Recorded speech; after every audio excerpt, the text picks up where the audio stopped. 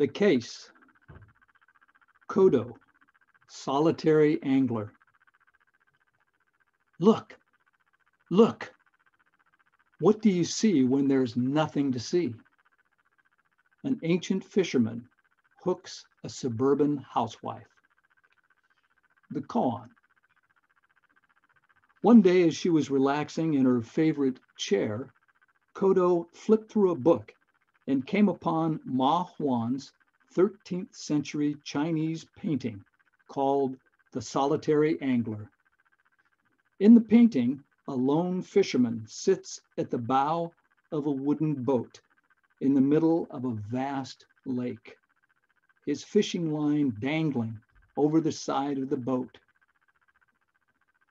Kodo cried out, "That's me. That's me as I truly am. I am not that yet. How do I become that?"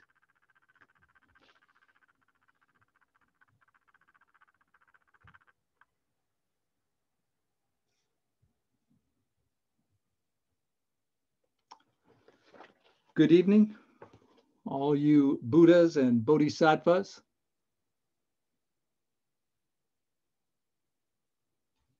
You get set up here. It's wonderful to be back with the White Heron Sangha. I love being here. This was actually my very first Sangha over 20 years ago. I remember doing a talk back in March of last year. It was the first Zoom talk of the San Luis Obispo Zen Circle. And I remember mentoring or mentioning at that time to my wife, Carla. She was talking to me actually and said that she just read that we had another 6 to 8 weeks of this lockdown. I said, wow, I wonder how we'll all be feeling 2 months after 2 months of this. And here we are, almost a full year down the road. And you know, the scientists, when this all started, had said that at the start of all this, that we could be looking at 18 months to 2 years. And here we are. So I come this evening feeling a little bit raw. I've been steeped in another racial study workshop this weekend. It was the Zen Peacemakers Race in America, an intimate plunge. Speaking of which, I really appreciated the White Heron Sangha program being mindful of race. So in the midst of this weekend with this workshop, I've also been involved in a team that's caring for a very, very close and dear friend who's approaching the end of her life, dying from cancer on hospice. So indeed, it's been an intimate and it's been a plunge these last few days. And excuse me for sharing that. Those of us that do a lot of counsel work, we usually do a check-in round when we begin. And that was my check-in round. So regardless of all that, thank you for the thank you for the gift of your presence on this beautiful Sunday evening. And welcome to the Los Osos Hermitage. We're coming off quite a week.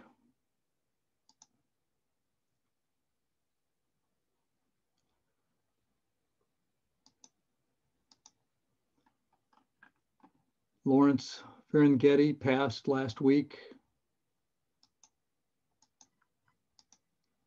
And also last week was the 49th day of Mel's passing, Mel Weitzman. That was kind of the end of what we call the Bardo period after 49 days. We had a wonderful service on Zoom actually down at the Zen Center of Los Angeles.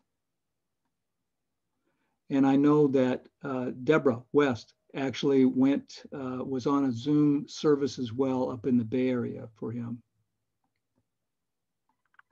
And Mel as most of you know, was Norman Fisher's transmission teacher. So it was very, very poignant, very beautiful service as well. So while the pandemic has been slowing down, more and more of us getting shots in the arm, we still went over 517,000 deaths in the US and over 2.5 million worldwide. Earlier in the month, earlier in this month of February, we celebrated the Chinese New Year. And one of my Dharma brothers, Reverend Dharma Joy, he noted that we're coming off the year of the white metal rat and entering the year of the white metal ox or cow. So the year of the rat is touted to be a year of turbulence, in which change and disaster are commonplace. The year of the ox is supposed to be calm, stable, economically prosperous. The words used for the ox are diligent, gentle, hardworking, and reliable. May it be so. And I noted that the spring equinox is just 20 days away.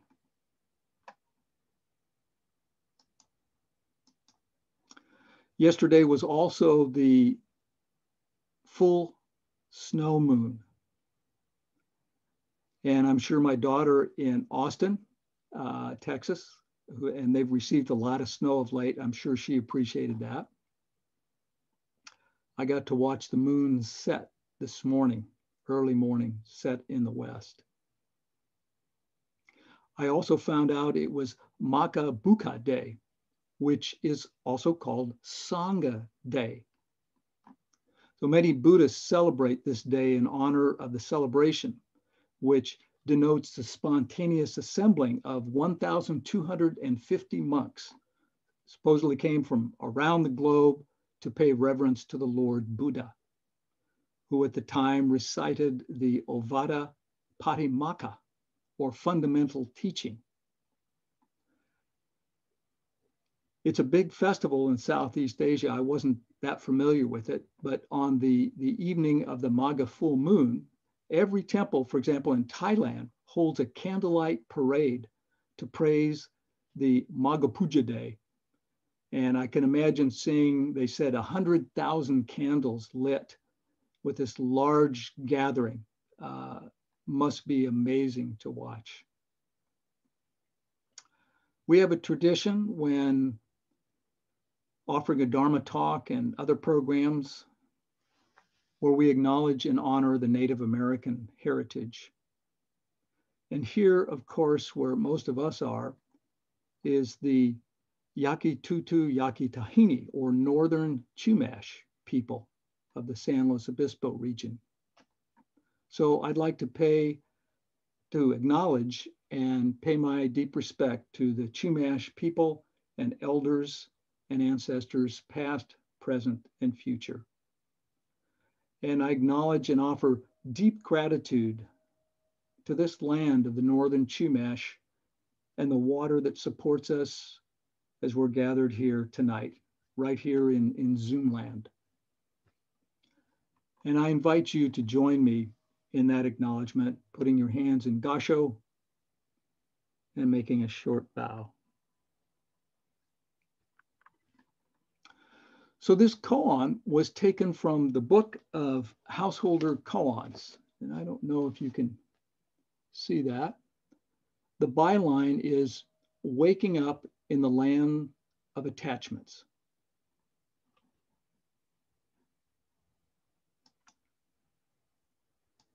And hopefully you can see that.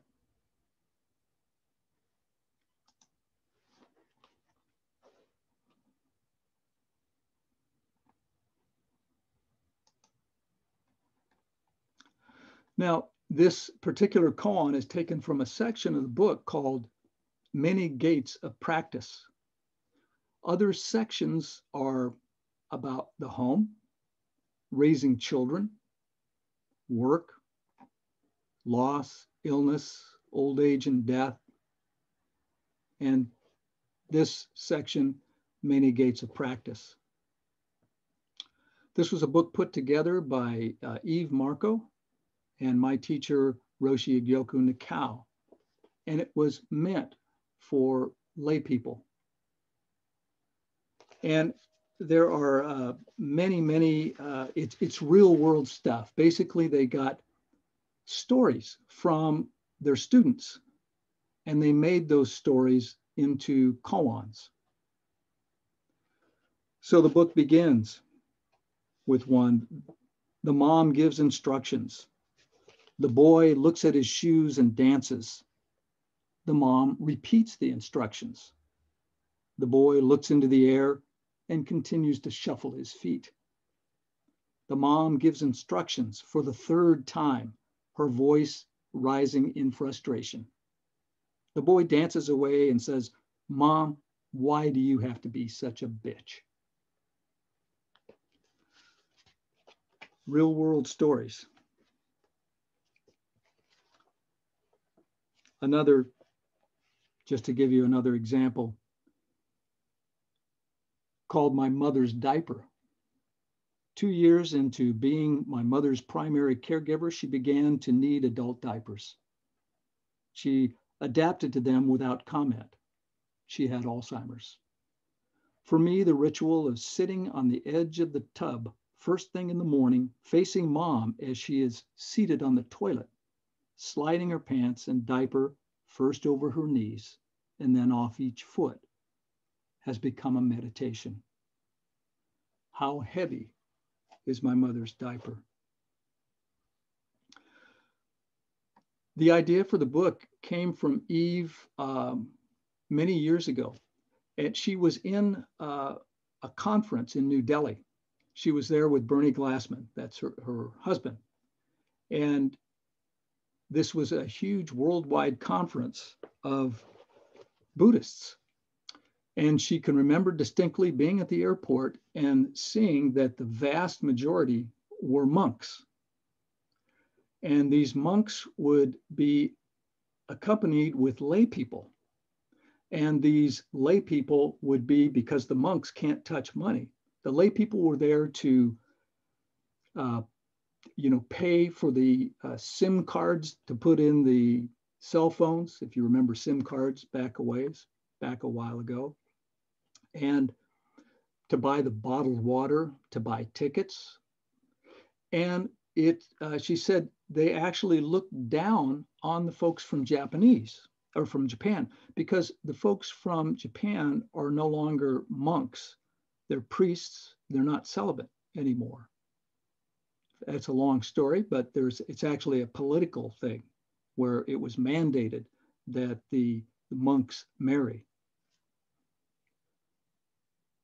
So there was only one Soto Zen priest invited and one Rinzai priest invited.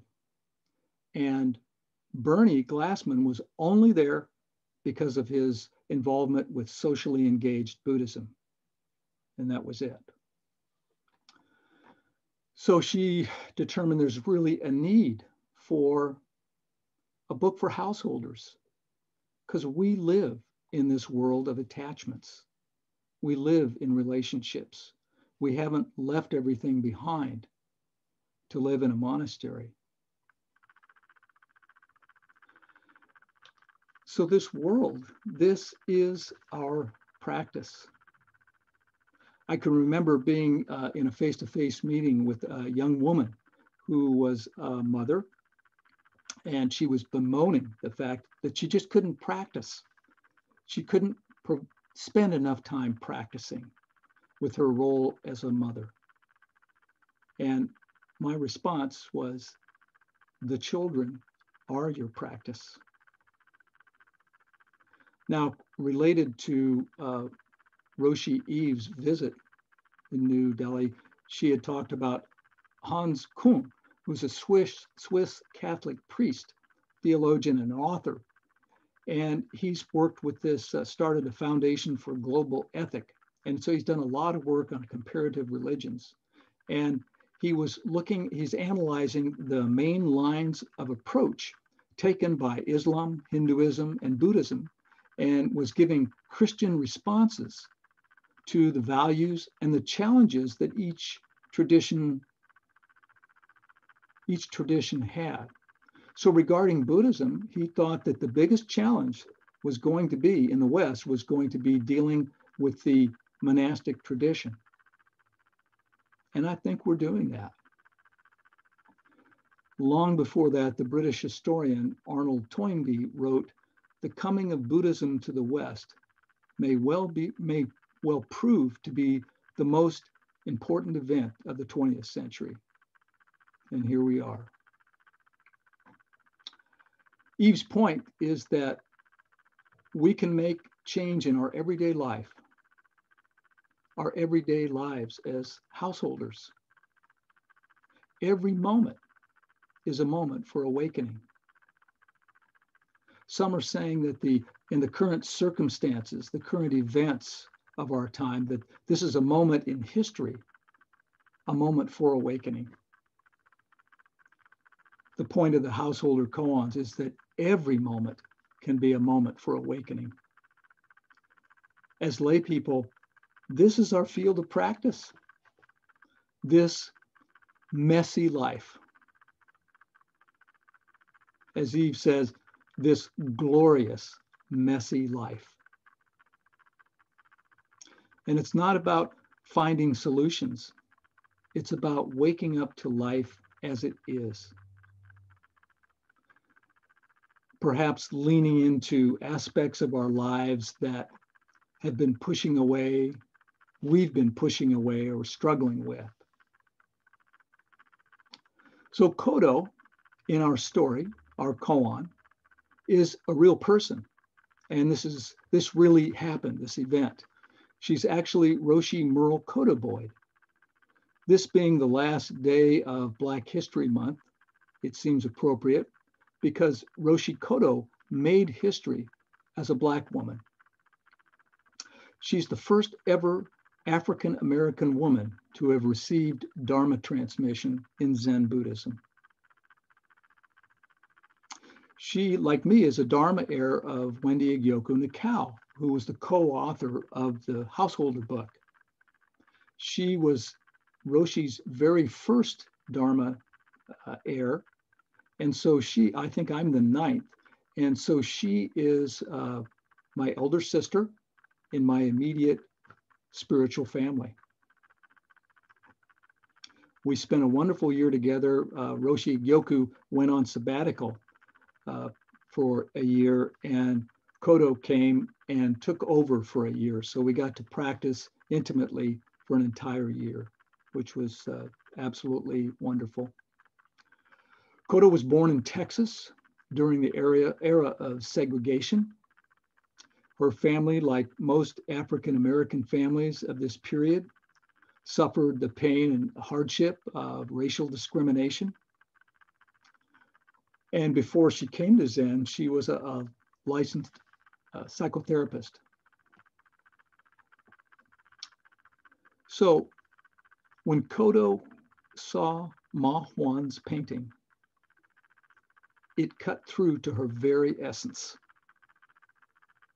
And how is it that an African-American woman in New Jersey was called forth by a painting of an ancient Chinese fisherman? The essence of life, the original nature itself, as captured by that artist, Ma Yuan, resonated throughout her body. It didn't matter that the painting was of a different century, an unknown place, and an unfamiliar culture. Nothing that resembled Kodo or her life. So what was it that pierced through all the layers, time, place, and person? What awakened in Kodo? And I weave in and out of the commentaries that Eve and Roshi had written, their reflections. Ma Yuan's painting exudes stillness and silence, a sense of infinite vastness. A humble fisherman appears in this vastness. He's neither separate from it nor other than it. He is woven of the same nature as the fishing line, the water, the entire universe itself. Seeing this, Kodo felt a stirring deep within. She sensed immediately that there was something for her to uncover about her own being that Ma Yuan had captured.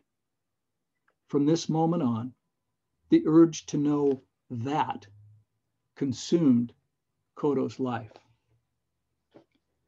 So in her own words, she said, the painting called to me in my own voice. I immediately sought out more books. She sat in her bedroom on a pillow and blankets, and that's how she started her own practice.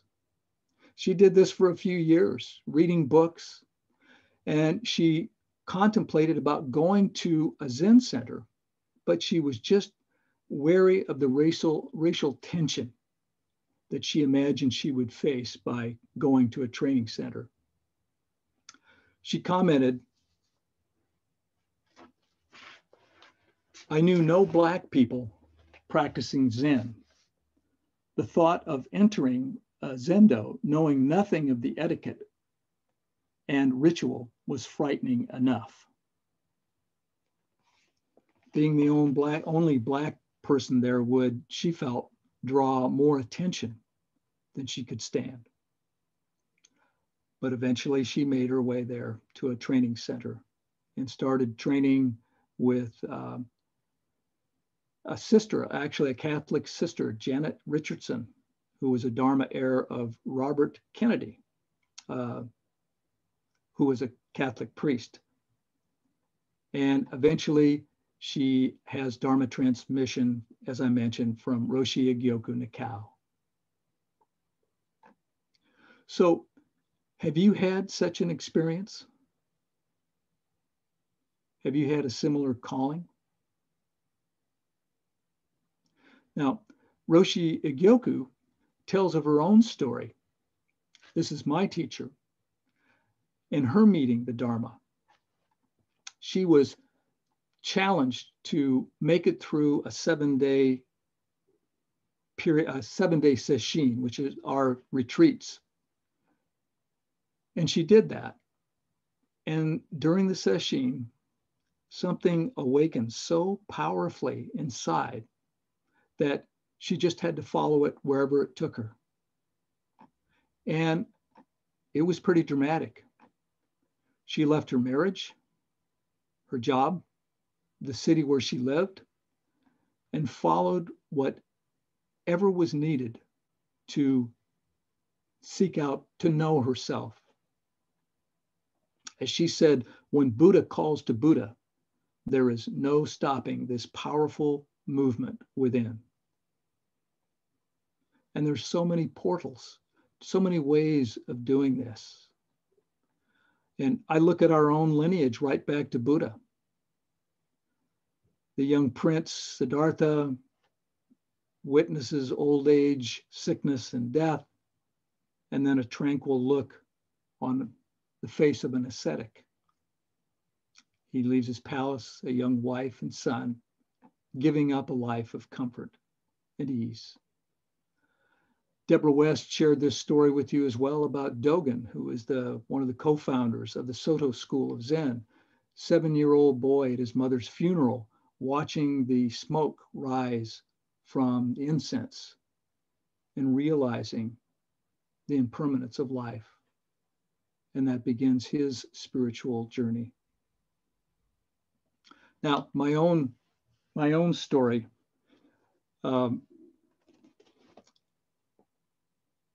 I want to share just a little bit of it. And I find myself feeling very much like an old story that I picked up from The Hidden Lamp stories from 25 centuries of awakened women. And interestingly, Norman Fisher wrote the introduction for this, this collection.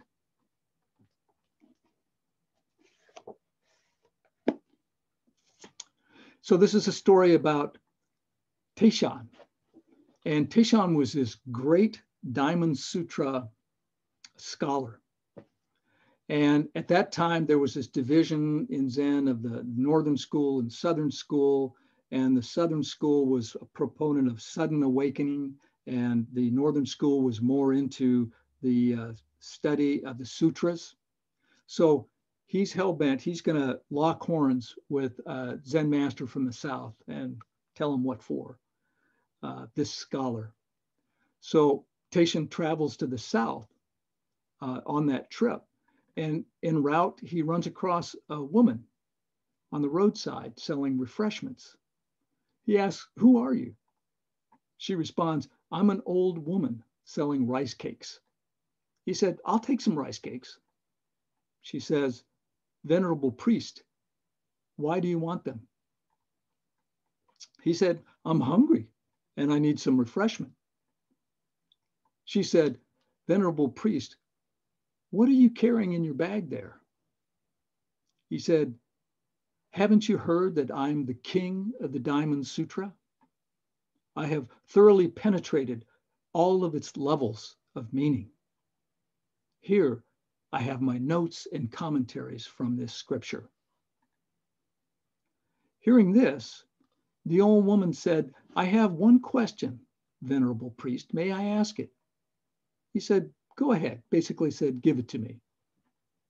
She said, "I've heard it said that according to the Diamond Sutra, past mind is ungraspable, current mind is ungraspable, and future mind is ungraspable.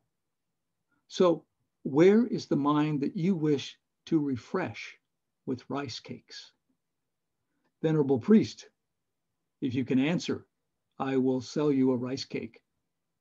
But venerable priest, if you cannot answer, I will not sell you any rice cakes." At that, Taishan was speechless. And the old woman got up abruptly and left without selling Taishan a single rice cake. So I relate to that story. I was kind of, for decades, kind of puffed up in my own intellectual understanding over the years. Now, I don't pretend to be any kind of a great scholar like Taishan or like James Coleman, but like Taishan, and if you don't like swearing, you can turn your volume down, because I'm going to say four-letter word. But like Taishan, I thought I was hot shit on a silver platter, but really found myself to be cold turds on a paper plate. So 50 years of age, decades of being what I called an intellectual closet Buddhist, suddenly reading an issue of Tricycle magazine on a camping trip in Big Sur. I read an article, it was an anniversary of Hermann Hesse's book, Siddhartha, that had meant so much to me in college many years before. At that point, I knew that I needed to work on my meditation. As I put it, I needed to spend more cushion time. I needed to get out of my head. And for me, that also meant finding a teacher I could work with. So I did kind of a combo, perhaps, between Kodo and Roshi Egyoku.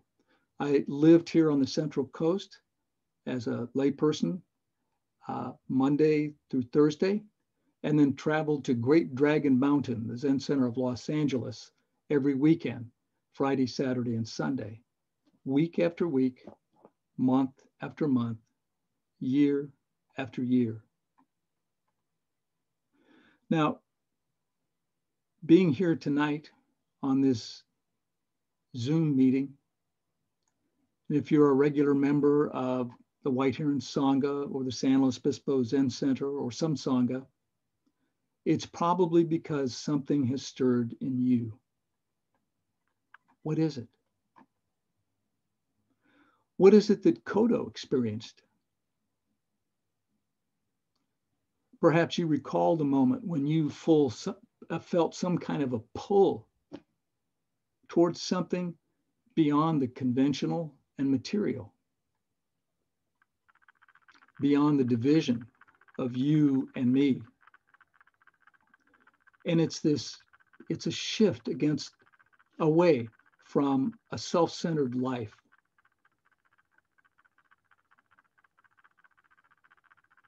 It's a shift from this self-centered way of living in which your ideas and desires form a basis for everything. What is calling you forth? So your essential nature, I like to think, is continually calling you home. When you return home to yourself, you realize that you've always been home, dwelling just as you are in that as that.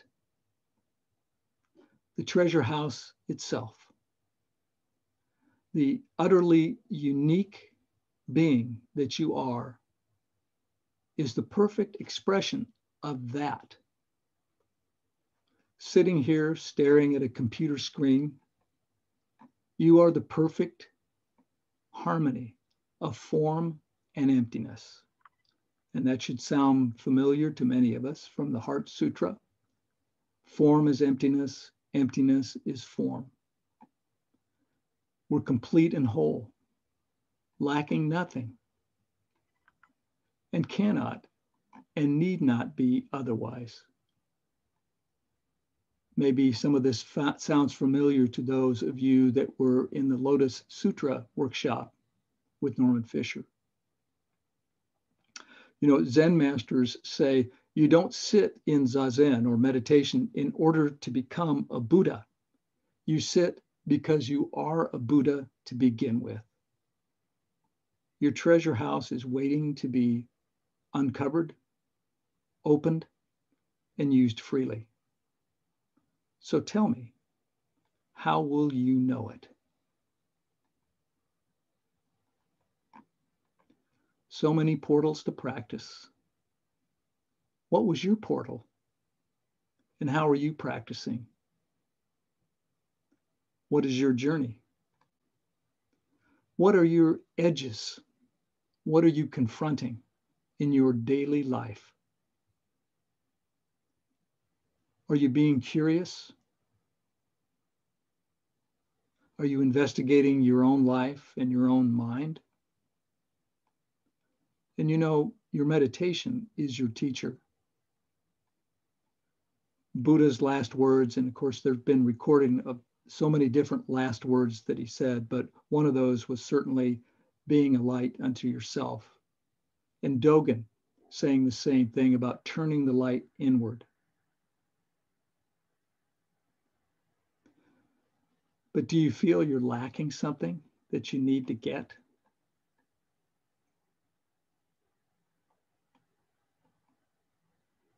What is it that you are not yet?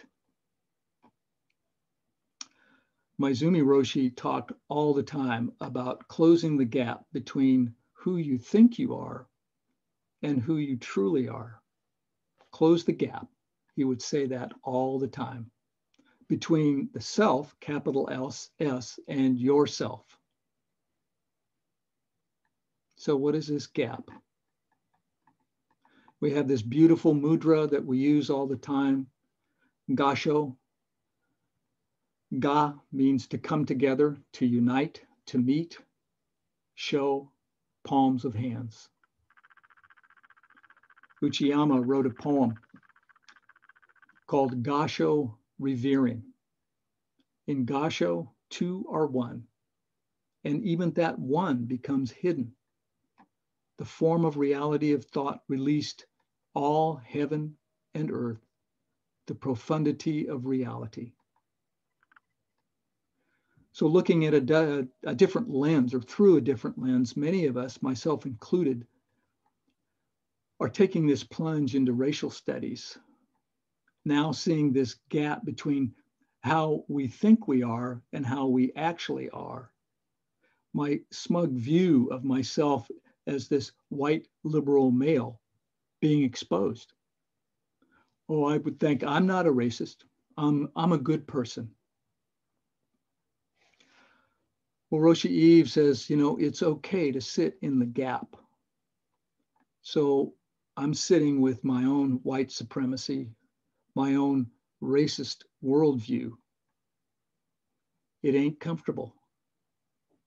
I shared this with my teacher, Roshi. She said, good.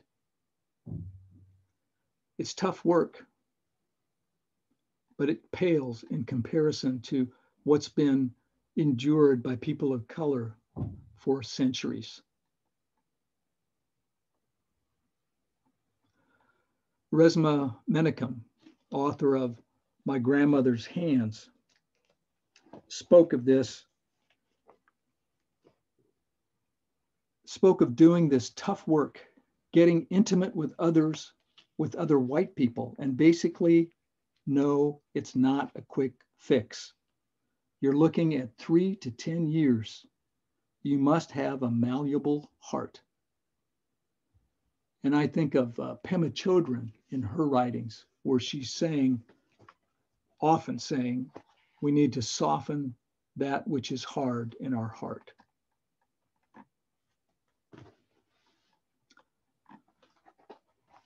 Albert Lowe, another Zen guy, wrote, what we fear most, that we must do. We love this I so much that most of our life is spent protecting, maintaining, affirming, nourishing it. We invest it in a cause, a flag, an ideology, a country, possessions, or another person. And when we do so, then that cause, flag, ideology, country becomes precious. It too becomes unique, distinct, separate, and superior.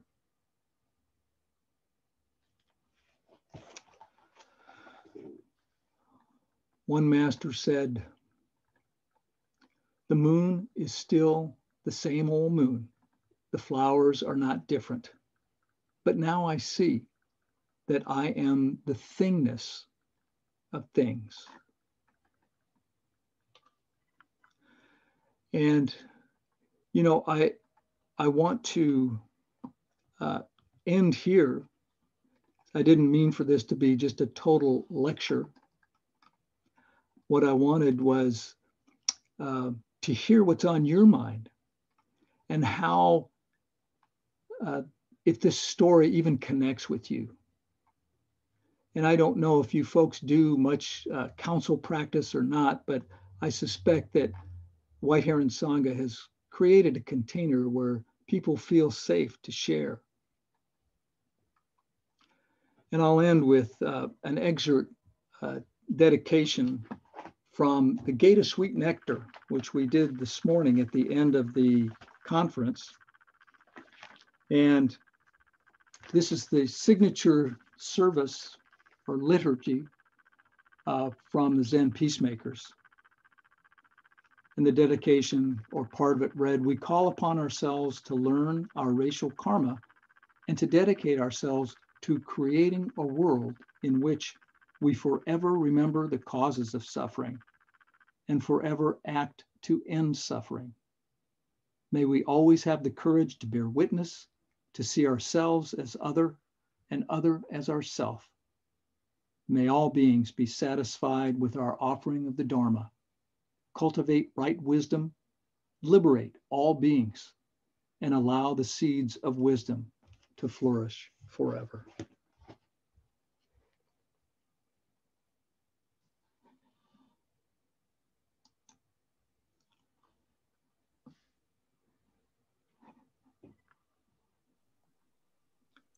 Thank you, Mark.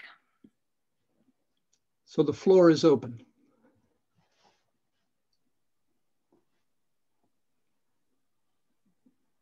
Yeah, Claudia. Well, Mark, this was wonderful. Thank you so much. Very, very, really touched me. And I wanted to respond in the beginning. You asked, what was it that Kodo might have seen in the picture? And when you had it up there, I was looking at it. And the only way we know that it's in water is that it's a boat, but we see just very lightly little movements of water movement things. And there's nothing else in the picture. It's kind of silent and timeless. There are not much in the way of markers as to where it is, when it is. And, there's no real action except you do get the sense of the water streaming past the boat. And so I think that there's something just timeless there and really, and you said something too about when you see nothing, when you look at nothing, what do you see? Something to that effect too. And it seems like could be a caption for that picture. It just is very evocative while being so simple. And anyway, so that's what I was seeing in it. And it seems so, well, it's almost like suchness, it suggests suchness. And I think for Kodo that, Claudia, that it was, it's our quintessential Buddhism, this idea of form and emptiness, mm-hmm. and that they are really one and the same. And I don't like to use words to express it because it's really, there are no words, mm-hmm. if that makes sense. Yeah. Uchiyama, no, it wasn't Uchiyama. It was another Zen guy. And I think I may have shared this before. He always talks about the fraction, and the numerator represents, it's an alpha character. So it represents phenomena. Anything can be up there. And the bottom is the infinity sign for essential nature. We call it Buddha nature. We call it Mu. The point is, to talk about it, we talk about phenomena, we talk about essential nature, but the fact is, it's the whole fraction.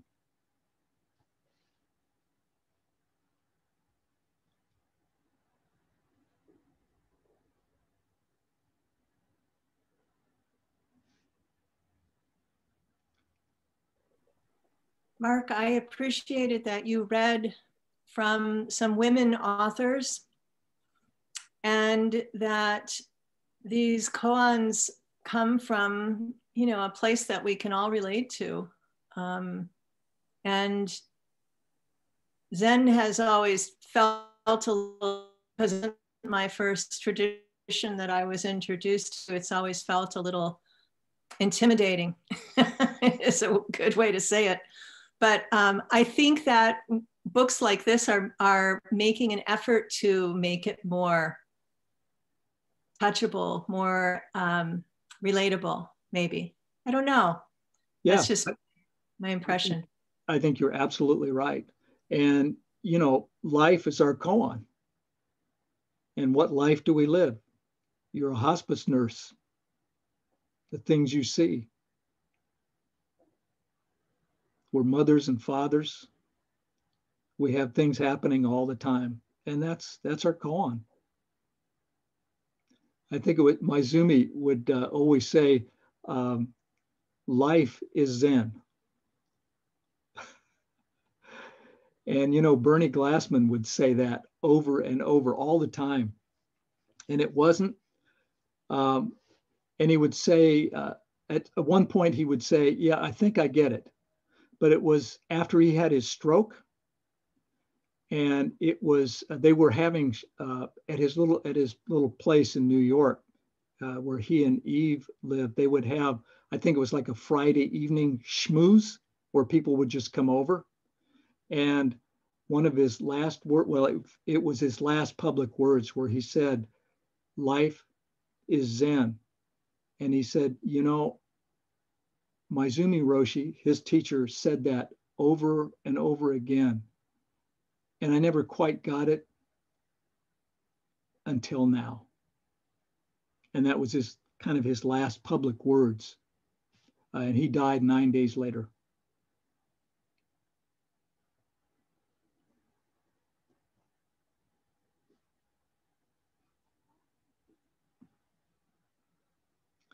Anybody else out there?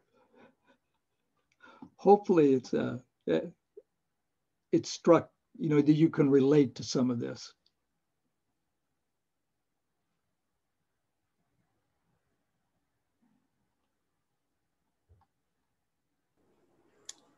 I'll chime in, Mark. Hi, Rosemary. Hi, Mark. What you were saying about the story of how you found it and something happened. Recently I've become more and more struck with how common that is. The more people I talk to, pretty much everybody has one of those stories of how they were struggling along, or maybe they weren't even struggling, but they knew something was missing, and then something happened and they found where they were supposed to be. And we, in the center, and I know you've been at the White Heron Sangha Center, I love that we have that Thich Nhat Hanh calligraphy, I have arrived, I'm home. Exactly. And that was, one of the lines, that when we do all this work and finally return home, we realize we were here all along. Yes. And I think for so many people, that moment where they find what they were looking for, they realize they're home. Exactly. Yeah. Good to see you. And I hope that we get to come back to the White Heron Sangha as well at some point, even if it's in a hybrid model, being on Zoom and then with few people in the facility. Mark, I just wanted to say something. The two things you shared about, the one about minding the gap and between the real self and the perceived self, and then also the fraction. Those two things were very impactful and helpful to me. I think it's having the visual. And I wanted to thank you for those two, because I'm really going to take those away, and it's a pithy kind of, that's the pith right there for me. So thank you.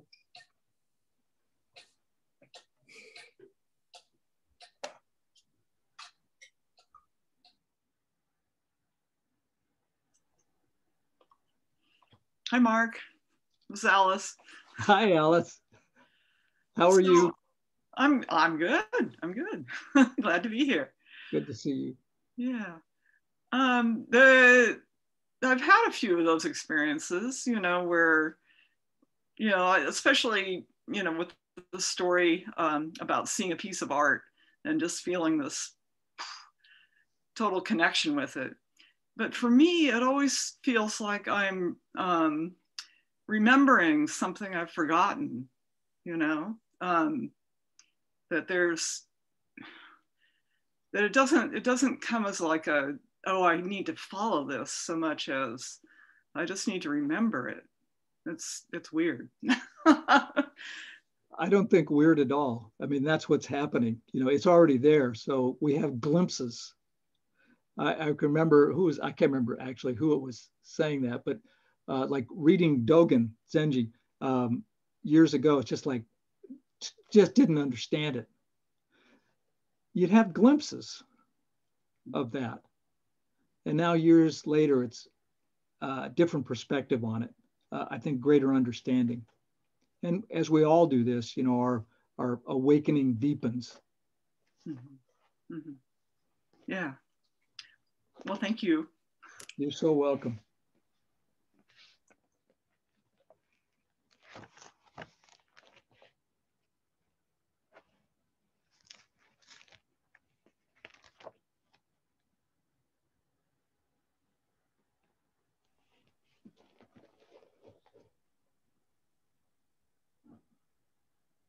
Anybody else? You can share your own experiences.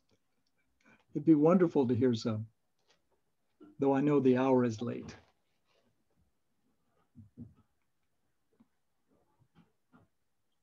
We have time for one more story.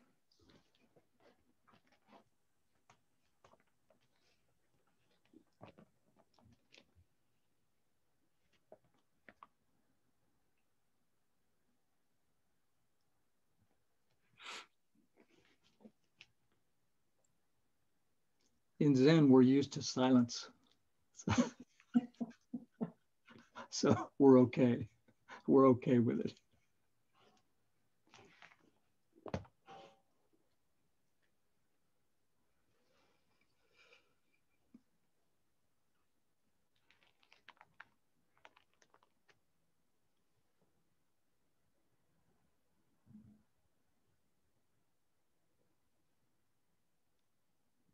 Well, I'll share another snippet then, if nobody else wants to chime in. And that was from one of my mentors, Bernie Glassman. And he said, he talked about Kobo Daishi, who lived in the, like late 700s, I think. And he was the founder of the Shingon sect.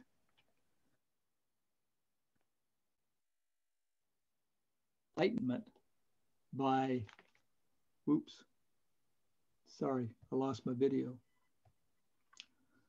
We can tell the depth of a person's enlightenment by how they serve others. If they're focused on themselves, they have awakened to the oneness of themselves.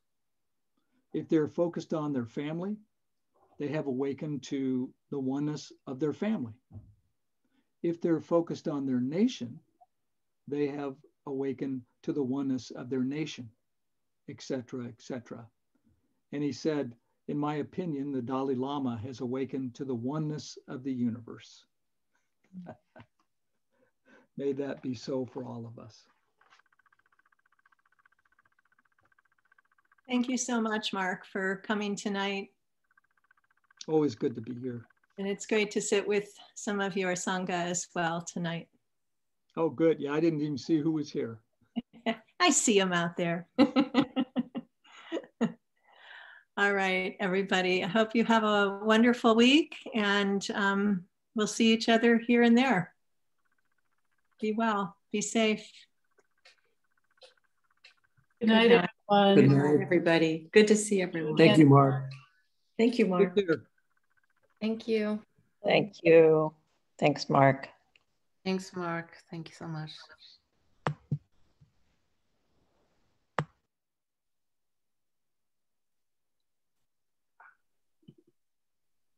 Thanks for hosting, Susan.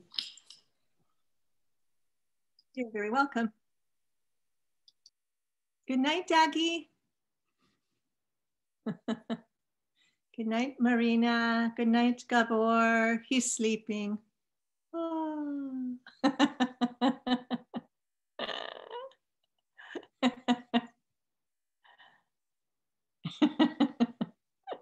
Good night, Christina.